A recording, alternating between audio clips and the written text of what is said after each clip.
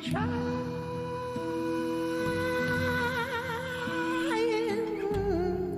together.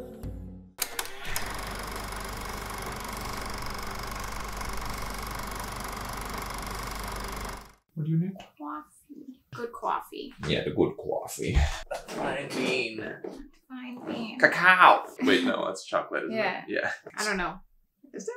I mean, I know cacao is definitely what they use for chocolate, but I wonder, what do they use for coffee? Is it not Cocoa? cocoa? Is it not cacao? Or is cocoa cacao? Is Cocoa cacao is just cacao. cocoa?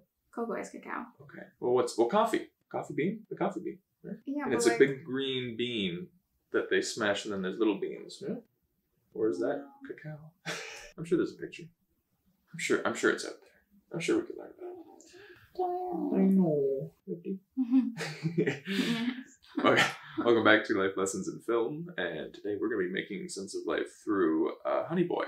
Yeah. It is based off Shia LaBeouf's experience of growing up as a young actor. It goes back and forth between, he plays his father in the movie, but he wrote the movie based on his experience. So it goes back and forth between basically Shia as a 12-year-old getting kid parts in movies and shows, and then it goes to, present day where he's in rehab. in rehab. That's where he's writing the Yeah. story, Yeah. this movie that we're seeing. Yeah. It was part of his court-mandated therapy, Yeah. and the therapist had him write Yeah. about his dad, basically his life. And Yeah. so this is Right. what it was like for him Yeah. growing up as a child actor to present day, basically, to Yeah. the point where he gets arrested and he's in this rehab. Yeah. And you see that he was living with his dad. His mom is somewhere. We never get to see Yeah. her. The parents are separated or divorced, and Yeah. they are not very happy with each other. In the movie, we call him Otis, Yeah. right? Yeah. And so Otis doesn't have any kind of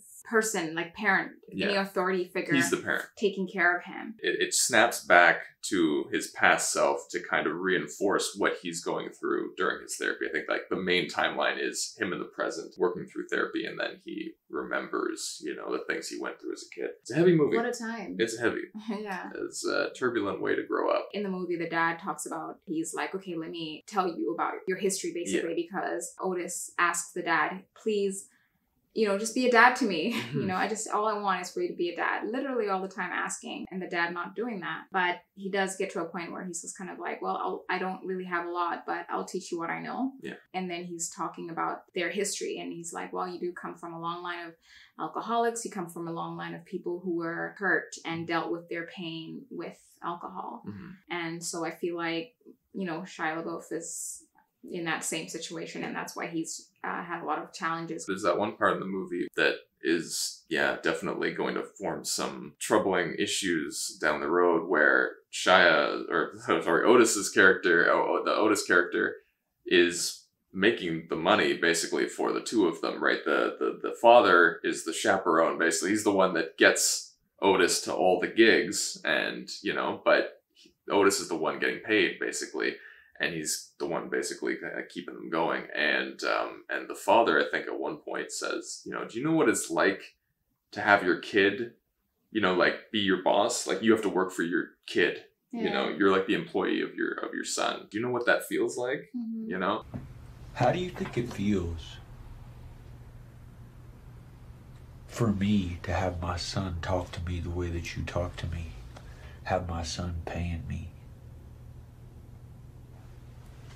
How do you think that feels? For a parent to feel like that much of a failure, basically, that you have to rely on your 12-year-old. Yeah. And then, so not only is it demoralizing and gut-wrenching and hard for the father, but imagine the kid, right? You want to look out, you want to believe that your parents are able to take care of you and for them to pass on all the things they've given to you. And when you feel like there's nothing that the parent is able to do, you have to do everything, and you have to be the one passing on, like trying to fix them versus the other way around. It's a depiction of an emotionally abusive, verbally abusive, and sometimes physically abusive father who takes out his perceived failures as a person on his kid, envies his kid for the fact that he managed to succeed because he was also trying to get an entertainer. There's this constant reminder of lost opportunity as a dad, because like, well, you're young, you still have so many, I'm not young anymore. So there's definitely no hope for me. Yeah. But, you know, you got a whole life ahead of you, honey boy, you know, those kinds of things. And he always tries to seem like a mentor, but he's, you know, he says, I'm your number one supporter. Basically, your mom left, but I'm here all the time I show up. Yeah. But he's not really happy about it because there's that constant reminder of him failing in life, constant reminder that you are not you're not as good a dad as you want to be, because I think the movie portrays that the dad wants to be good to the kid, but he has his own demons. In this 12-step program that he's a part of, he mentions that, you know, I'm doing my best, but I'm in so much pain myself, you know? That whole complicated situation where both of them he wants to be a good dad. Otis wants him to be a better dad to him, but he just can't do it because he hasn't gone past his own pain. He hasn't accepted his life for what it is. It really is harder than it sounds, I think, to break the cycle. The cycle, yeah. You know, if you're given the tool, if your parents are alcoholics and they don't really know how to raise you, and then what tools do they pass on? Like, it's hard to make your own tools, and or hard to know where to find other tools or better tools. But I also do like when Otis says that his dad would even just kind of make up his stories when he'd go to AA. They weren't his own stories. He would just take from other people's stories and then make them into his own, which I think the pain is real. I think Otis's dad did have, like, I think he was honest about coming from a long line of alcoholics and having a lot of pain that he hasn't dealt with, which means he can't be a good father to Otis. But at the same time, there is that part of him that either because he's still avoiding the pain that he needs to deal with, that's why he just makes up stories, or he's just someone, maybe he's a compulsive liar, or who knows, you know, like a compulsive liar can still have a lot of pain, but then they still will lie and just make up a lot of stuff that actually happened to them. You know what I mean? Like, it's like, you don't know how much is true about their pain, but you know that, like, they're clearly in pain. She'll beat you over the head till she broke her hand, just keep laying it on you. Just did not give a shit. Do it again the next day. Always remember hand in a cast.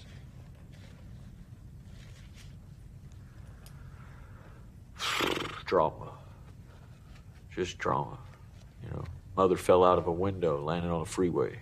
Otis at one point befriends another young girl who lives kind of in their complex, housing complex. I think they both take to each other because they see that there's another wounded soul that they can just maybe find some closeness with. Yeah, we don't know what she does, but she seems to be like a lady of the night. It's not something that's clearly depicted, but obviously both of them come from traumatic childhoods, but they do find comfort in each other. At one point when Otis is with the potential lady of the night or just friend, they're at a pool and there's like a snake, I think, going around the pool, and she just kind of like says to him about the snake, like, you know, it's interesting that it seems like, you know, you can, what is it, like, you can walk on water until people tell you you can't, basically. That's what she says. You can walk on water till someone tells you that you don't know how to. You understand? Yeah. I think that's probably my favorite line in the movie. Yeah, so many. Yeah, because it's like one of those things where sometimes you have faith in yourself, right? Yeah. You have so much faith in this one thing, maybe you're really good at it, or you enjoy it a lot. And then someone tells you that, oh, you really suck at that. And then it just, especially when it's someone who, it could either be someone who matters to you, or it can just be a random stranger. Or a stranger, because it depends on where you are in your life. If you're not confident enough in yourself, then what people think of what you're doing does matter. And so you just kind of see that that's who she is. These are people who have been battered and don't have that sense of confidence enough that anybody who says anything about them it wouldn't matter. You know, and she's probably had that happen to her many times. And I think everyone grows up initially having a lot of dreams and faith in themselves and wanting to believe that they can do whatever, you know, and it is the world or parents or, you know, other factors that then chip away at their faith in themselves and being able to, you know, achieve whatever. So I think whenever you meet people who are adults and they are a certain way, there's so much history that you aren't really aware of. And at the end of the day, whatever it is that you were raised, however you were raised is gonna have an impact on who you are in the present, you know? I am always sensitive to people who do live with addiction. So I have empathy for the father because of the fact that he is a symptom of his own traumatic childhood. And so as he's parenting Otis, you understand that this guy hasn't really had the tools himself to be the dad that we can see that he wants to be. There's so much guilt that you can see in the way when they are relating to each other. There's so much guilt. And the thing about when you're living with addiction and now you have the responsibility of being a dad, having that child obviously can be a beautiful thing and an opportunity for you to grow, because it may be that one thing that you get that the universe throws at you and says, okay, this is your chance to make something of yourself or to become better, because now you have an entire life to take care of. But I think the thing about it as well is, especially when you haven't gotten the support enough to deal with your past, once you do become a parent living with addiction, the kid becomes more a reminder of your incapacity, because you can't feed them, for example. And it beats you down, the feeling that I'm not a capable parent. And then on top of the fact that now your child is in Hollywood and making money and you have to ask your kid for an allowance, again, reminds you, never mind emasculating. I think this would be the same thing for any parent, like a mom, and so the things that you see, the emotional abuse and the neglect and physical abuse as well, it's this frustration manifesting, right? The frustration of not being able to support his kid in the way that he wants, and then a constant reminder. One thing that was also interesting was when he's in therapy and and the therapist talks about, you have PTSD, and he's like, what, PTSD? I thought that was only for people in the army. And that was really, really interesting, because it's just, I think people, a lot of times when you grow up in an abusive home or come from a traumatic experience that isn't commonly perceived as such, you don't really understand what you've been through. And then, of course, there's also the fact that you grew into this. And so this was normal for you. And so you don't actually have any other yardstick to measure your life against. And so you think that this is normal, right? And so the idea of PTSD is such a foreign thing. You think you should have been at war, seeing people getting amputated and all of these things. Even without physical abuse, there's a lot of that, people who may have come from things like neglectful homes. Things like, even if the dad, we see that the dad does physically abuse him, but it's not consistent. The consistency is the emotional aspect of their relation, the emotional abuse, and really the parentification, because that on its own can be a traumatic experience enough that it could induce PTSD, like the self-parenting. And it becomes complicated because it's like, well, you weren't really beaten. All your parents did was to force a whole lot of responsibility on you, or they neglected you. You were alone. Him always seeing his parents arguing on the phone, and then having to lie about his dad. No, he was at work today. Was he? No, he was. He was there. Having to cover for your dad, knowing that your dad lies, and seeing how the things play out, the manipulation, those kinds of things. And yes, being the in between the dad and like that conversation when the mom calls, and the mom is complaining. He's just repeating what the mom is saying, and then and then the dad fights back, and then same thing, right? He repeats what the dad is saying to the mom on the phone.